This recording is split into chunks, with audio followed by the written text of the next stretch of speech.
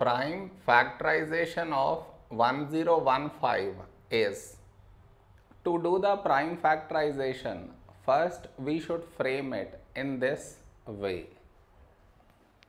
1015.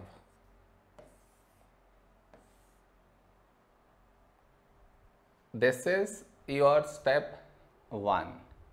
Next, for this number last digit is 5, so you directly take 5 here. First number 1 smaller than 5, so take 2 numbers 10. When do we get 10 in 5 table? 5 2's 10. The other number 1 smaller than 5, so take 2 numbers 15. Whenever you are taking 2 numbers, compulsory put 0. I repeat, whenever you are taking 2 numbers, compulsory put 0. At the start also I had taken 2 numbers, but 0 at the start is of no use. So I did not write 0 at the start. Next, 15. When do we get 15 in 5 table? 5 3 is 15. Now here we have 203, last digit 3, not even. So this is not divisible by 2. Next prime number 3.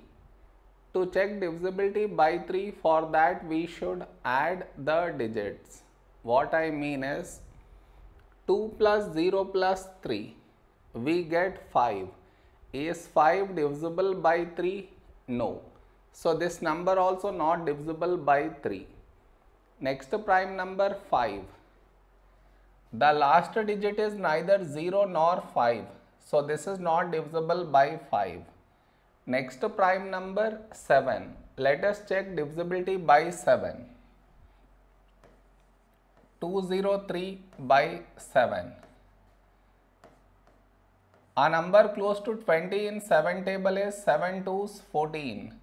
20 minus 14, 6, 6 carried forward 63. When do we get 63 in 7 table? 7 9's 63. No number has been left, therefore this is divisible by 7.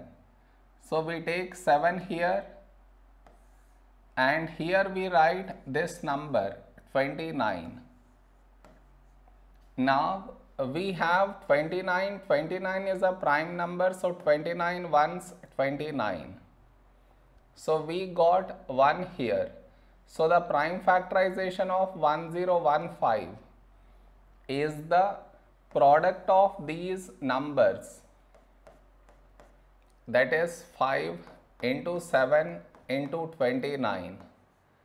So this is the prime factorization of 1015.